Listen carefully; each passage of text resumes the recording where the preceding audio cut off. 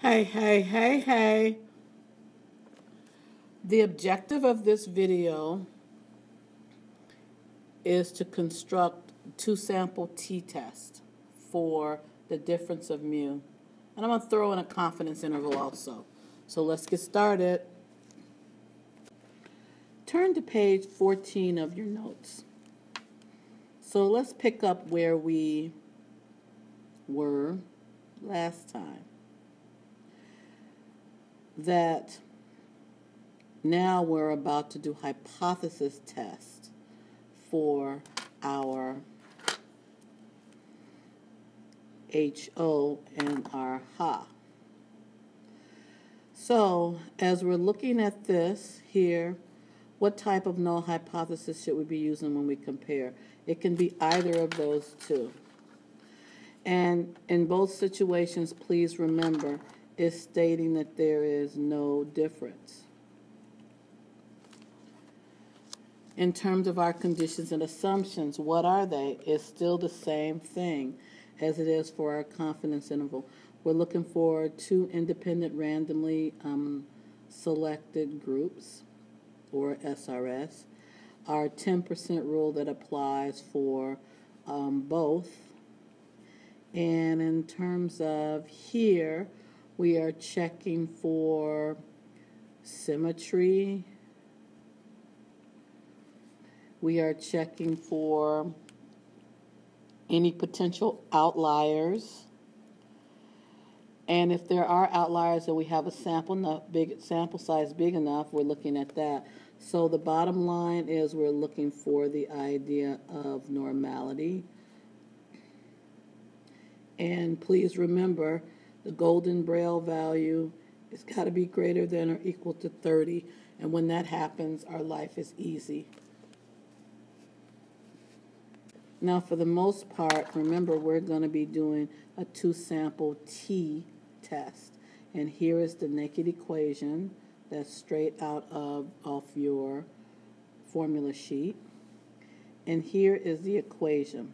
And as we look at this equation, here are sample differences. Here's the standard error or standard deviation down here in the denominator. And then notice we've got this.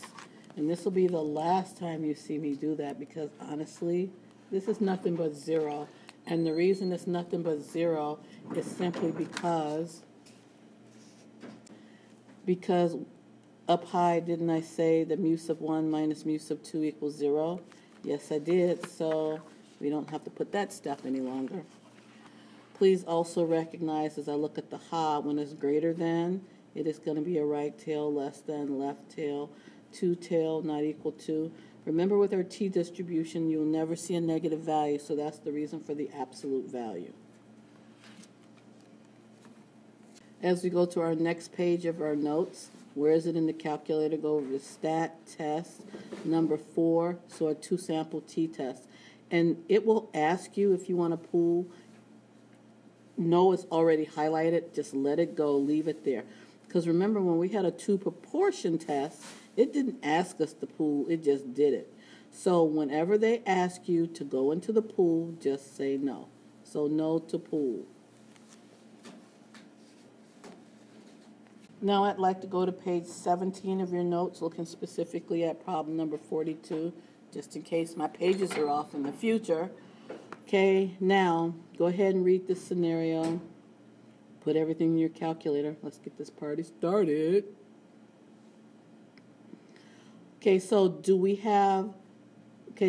these data provide convincing evidence that the DDT affects the mean relative height of the second spike's electrical response? So here's the thing. You've got two populations. You've got the white mice that were given the DDT poison, and then you've got the control group in which they were given none. And they're looking for nerve activity. And we're trying to determine if there's a difference. So here, our HO, is that mu sub 1 minus mu sub 2 equals 0, so there is no difference. Remember, I told you this was coming, so let's do it. We're going to write this, what this represents in words. There is no difference in the height of the second spike in the rats DDT versus non-poisoned to determine stimulation in the rat's legs. That's what your HO is. HA is there is a difference. And then we're putting ... because nobody's got time for that. And then please notice right here, as I've defined my mu1 and mu2, I'm writing it a little differently. See how you like this one. mu1 and mu2 are the true mean height of the second spike in the rats, given DDT and non-poisoning respectively. So it's saying here that this one's for the DDT and this one's for the control group. Yeah, you can get away with that on the AP test. Plan, you've got a 2-sample t-test for mu difference. Random experiment. So randomized experiment, and it says it right here, randomized comparative experiment. Where to go? Right there.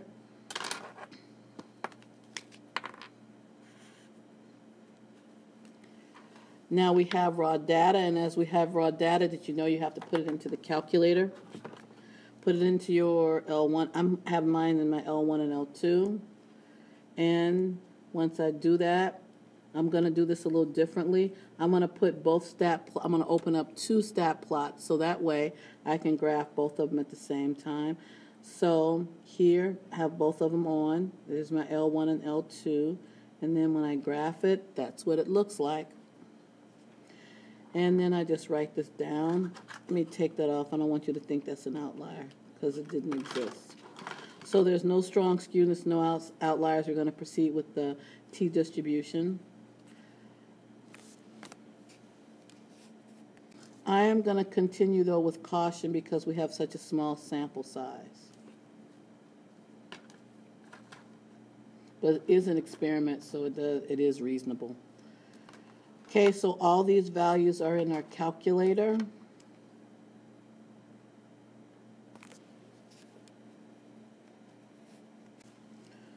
Remember we say no to the pool. Just don't touch it. Let it do its own thing. Its own thing is going to always be no.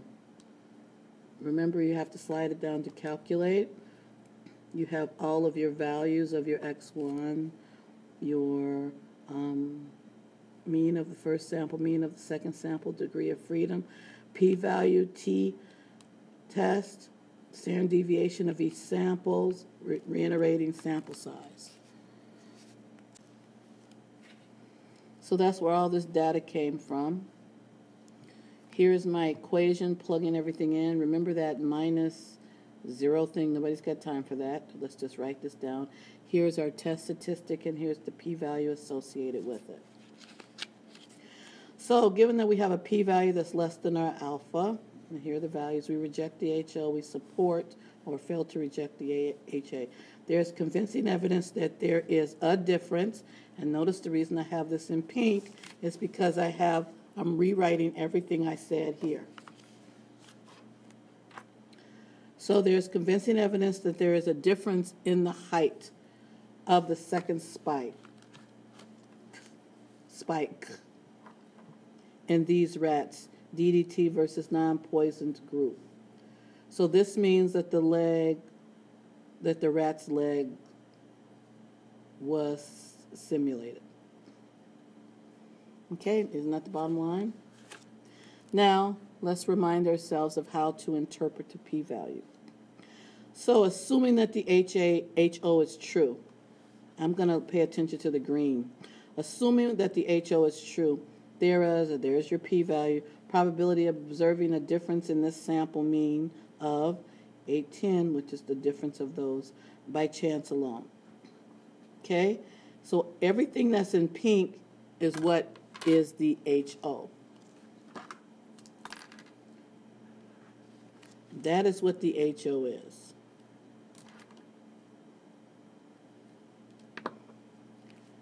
Next, I added a part C. Really, Yarbrough? Oh yeah, you know that's how I roll. And I want to construct a confidence interval.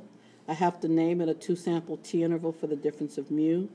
The conditions and assumptions were met in part A, so I'm taking it and plugging it in. Please, let's remind ourselves of how I found this right here, the 2.571.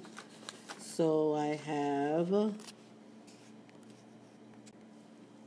okay, so remember that degree of freedom was 5.9 or something?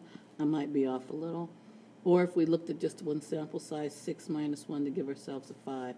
So we're going to go with a degree of freedom of 5, looking at 95% there. So, trying to write on this thing right here. There we go.